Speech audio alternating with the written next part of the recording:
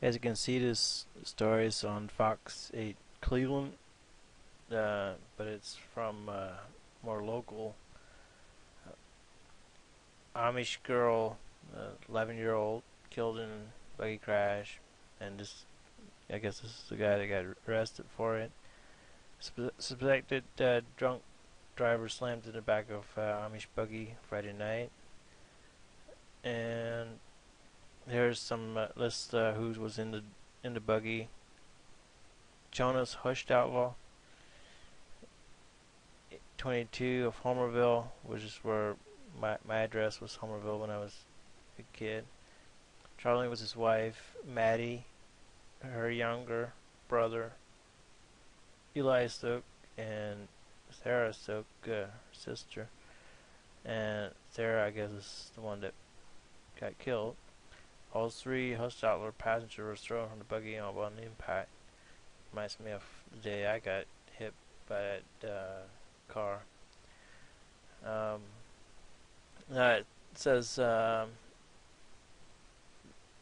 talks about the injuries and stuff, incapacitating injuries, and Jonas Hostetler was not hurt in the accident.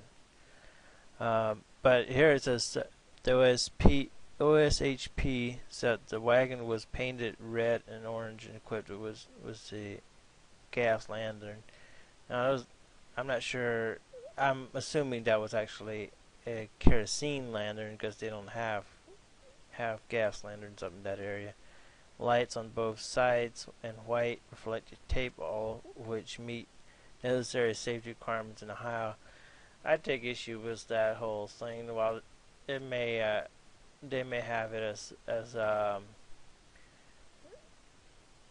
necessary, meeting the requirements. Those requirements are kind of low. But Reed was not injured, and authorities believe he was under the influence.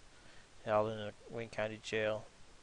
I used to live in Wayne County, and that's actually where that accident happened, where I got hurt. My dad got paralyzed and stuff. So, okay, that's it for this report, and I'll talk to you later. Bye.